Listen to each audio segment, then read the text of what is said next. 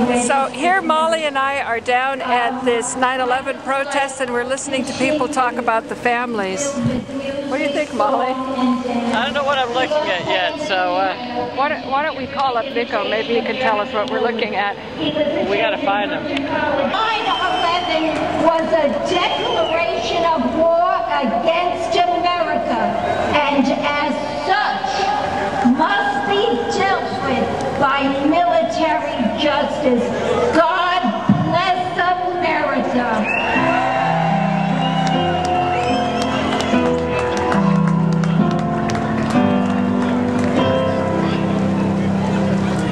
Ladies and gentlemen, Shout over them. So Molly, what was happening? Well, I think what was happening is they're protesting the fact that they want to try these alleged terrorists here in New York soil. And the problem is, okay, if they aren't terrorists, the poor people, they're not going to get a fair trial. And if they are terrorists, who knows what is going to happen? You know, I mean, they got to get tried somewhere. So it seems like there's a lot of propaganda going on and fear-mongering, and but who knows what's really going on. Do you think there's any usefulness to understanding what really happened during 9/11 or investigating it? Absolutely. Now, how about this kind of crowd singing God Bless America and all that? Do you think they'd be open to understanding? No. What do you think the purpose of this crowd is? For people to vent out their obvious frustrations? To whip up support and... Support for what? To protest the fact that they're going to have this trial here and allegedly endanger more U.S. citizens.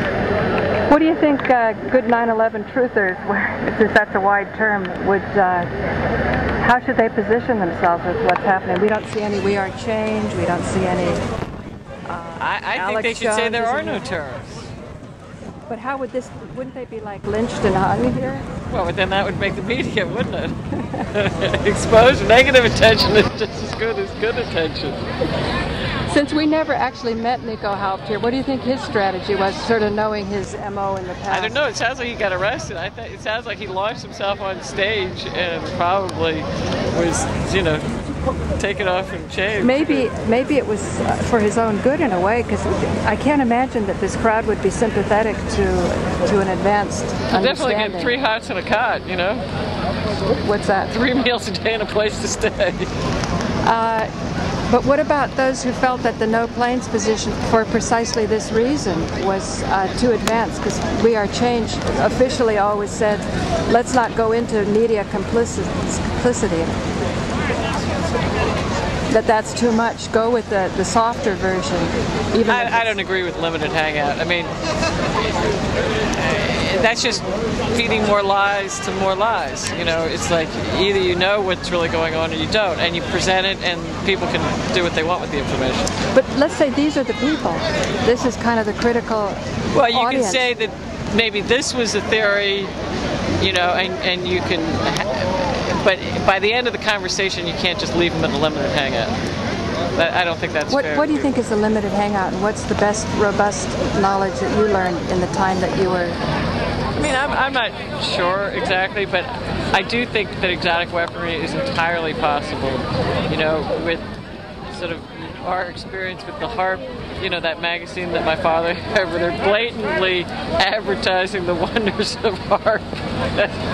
Can you describe for people who don't know what harp is, what exotic weaponries? It's not even that exotic. It's just fingerprints could be, you know, microwaves used in a way to control population, so that you feel the wave hits you and it makes a concussion and it prevents you from doing what you want to be doing, which is harassing whoever, you know. What about the actual destruction on the building, to make a building turn into dust, which thermite can't do?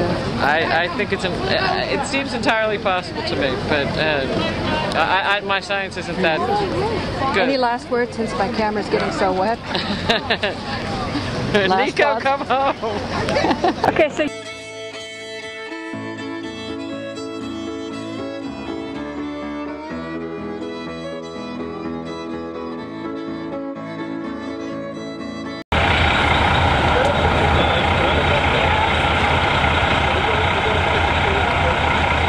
This is across the street from the Anyway, this is across the street from the housing court where I'm going to be on the 9th of December. And we had a motion for cameras in the court that was denied. We're going to try it again. The idea being that we're photographed about 200 times a day here in New York City, so why not in our trials?